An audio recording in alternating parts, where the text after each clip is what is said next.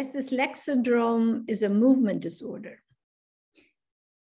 And people with RLS, they have very uncomfortable feelings associated with an urge to move, which occurs mostly during restful periods or if they want to go to sleep. But finally, it occurs mostly in the evening and at night. So it's a true circadian rhythm. And all these symptoms can disappear by standing up, moving, walking around.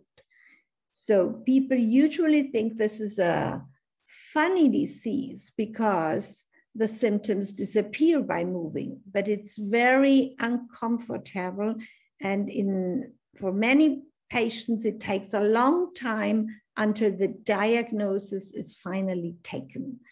And so it is very important to see a specialist to get the correct diagnosis and to reduce the burden of the disease by the right treatment to improve the condition during daytime symptoms and also to improve sleep.